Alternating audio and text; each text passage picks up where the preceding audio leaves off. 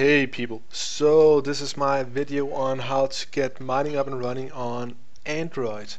Now the method I'm going to show you is going to work on Android versions 2.2 and up till 7. Well, whatever really.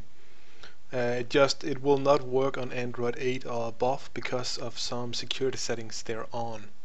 There are other methods to getting it working on Android 8, but I believe you have to root your device, and I wanted to make a video specifically for non-root devices because I think that is what the majority of people have. Yeah. So this device is rooted because I mostly for overclocking, but yeah, you can run without that. Anywho. First off, I really suggest you use Teamviewer like I am here. You can download the one called the Teamviewer Quick Support, and well, download Teamviewer on your PC. It's pretty straightforward to use, so I'm not going to go through that. I'm using Teamviewer because you have to enter a lot of text to get this up and running, and that is a pain on a touch screen, really. So you're going to go get GNURoot. And even though it has root in the name, it doesn't require root, and it's GNURoot Debian. There are other versions of GNURoot, but they are, well, they are older versions, like literally of the same program, so I'm not sure if this will work on those. Now it'll take a bit to install. First off, we got the 60 megabyte download, and then it's gonna take some time for the actual system to get set up after you launch the app. Right, we're done downloading and installing, so let's open up, and now it's gonna use, I believe it is a few minutes on installing itself, setting up the Linux system. GNURoot is well, basically Linux within Android. Android itself is running on top of Linux, and this kinda lets us access that. So yeah, we're just gonna let that install.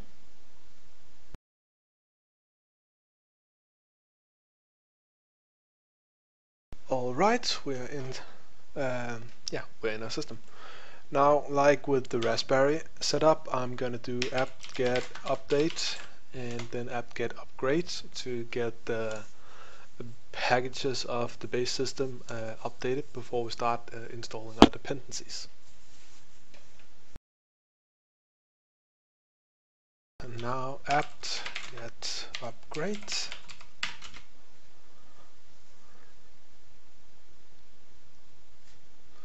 Y for yes.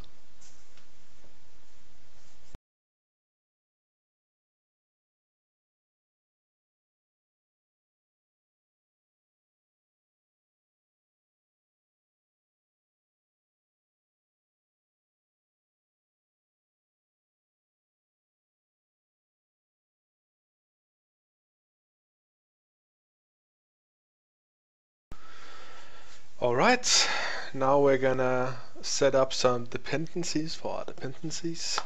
So we're gonna do apt install git gcc g++ autogen and nano.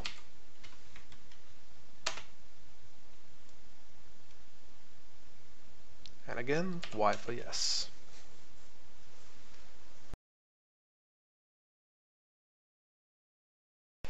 Alright, now we have to get the actual dependencies for building the miner. So we're gonna do apt-get install build essentials -essentials build essential, sorry, auto make autoconf p-kt config libcurl4 -open ssl -dev libjanson -dev libssl -dev libgmp -dev setlib1g -dev. And yeah, I think that's about right.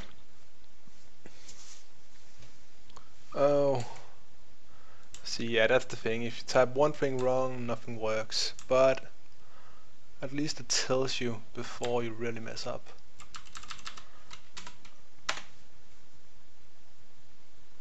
There we go. Y for yes.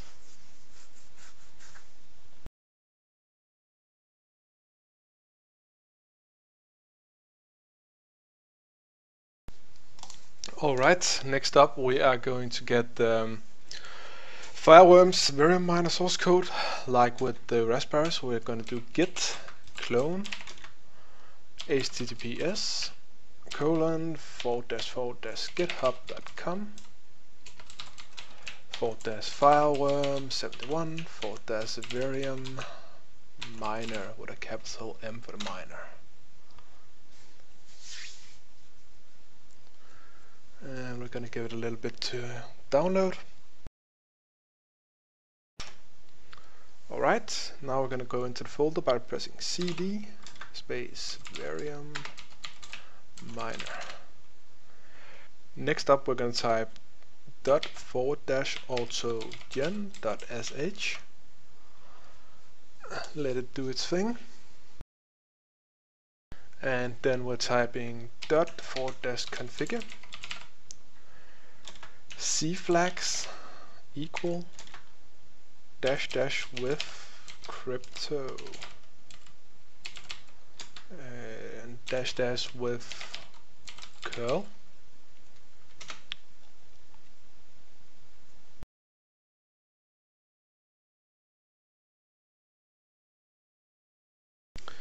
And then we type make.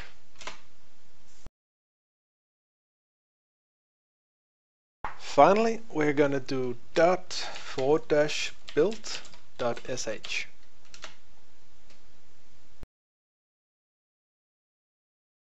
Alright, now we have a miner. I'm just gonna type ls to see the content of the folder, and we got a file called cpuminer. I'm gonna type chmod +x cpuminer, and yeah, that's just to make it executable, or to make sure it is. Right, now I am going to do the script as I did with the Raspberry, so I'm gonna do nano mine.sh. And yeah, so we do ./cpuminer -o stratum plus tcp : //, and then you input the link to your mining pool. I'm going to use the same one as with the Raspberry, so the Nerd3D one. So Verium.n3rd3d.com :3332, then -u, then my mining pool username, so ytcryptdaemon dot the worker name, which is ytdemoworker, and then we're gonna do -p and then the password for the worker. Then we press Ctrl-O and enter to save, Ctrl-X to get out of the text editor. Now we do chmod +x mine.sh, or whatever the name of your script is. Now I should be able to do ./mine.sh, and the miner should start up. Let's just see if we compiled it right. There's a bunch of ways to make the miner in regards to CPU architecture. Now, since we're running ARM, it should work as it is, but one may have to change the flags set with the .configure command earlier. Yeah, I'm gonna post a link to the info about that. Well, it may get a bit technical for people who are not used to Linux. So yeah, but this it should work as it is. But let's just see. The first hash rate is, at least in my experience, well, faulty. It's wrong. So the second or third hash rate you get from the miner should be your normal hash rate, so to speak. And in our case, with an overclocked Galaxy S5 as I have here, it should get to about 210, 220 hash per minute. So yeah. Now again, this should work with practically all Android phones version 2.2 and above until 8. It will not work on version 8. Oh, we get 240. That's new. And in regards to heat, it's not been a problem for me, but then again I have the phone laying near the fan for my Raspberry miner, so some airflow may be required. Although it doesn't get burning hot, it's still something. And also, yeah, depending on the phone, I mean, different phones will have different... Oh, we're disconnected. Yeah, in any case, different phones will have different thermal characteristics. Mine is actually overheating right now. I haven't run it really without cooling, so apparently that is required. Yeah, also obviously, kind of obviously, you want to run it with the power plug in. You want it charging. If it's running off battery, it's gonna burn out the battery pretty quickly. I think the phone is actually overheating.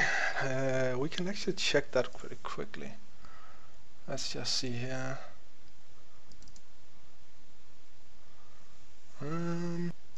Thermal. Yeah, we're running at 70 degrees, so yeah.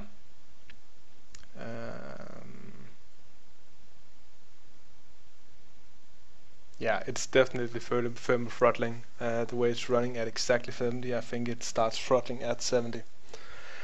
So yeah, active cooling is a thing. Also, I've read that some may have the phone actually crashing due to lack of memory. When you start the miner, you can fix that by doing a little change to the script. So I'm gonna press Ctrl+C to exit the script. I'm gonna edit the script again. Now we can do -T and then type in the number of CPU cores we want running.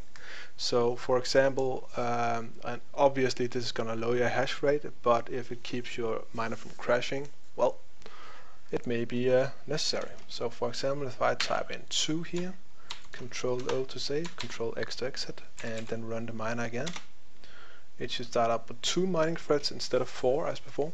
One more thing, some phones may throttle down when the screen goes dark. You can fix this by going into your settings, so apps and settings. This is Danish, I apologize for that, but just look at icons. Now we go down into about the bottom and we got developer mode. And there is, I believe it's called stay awake in English. Basically, when the phone is charging, it will keep the screen on at all times, so it won't go black and put stuff into low power mode. Anyhow, I'm a bit disappointed in the hash rate because of the temperatures, but as I said, I usually have the phone set up with active cooling, so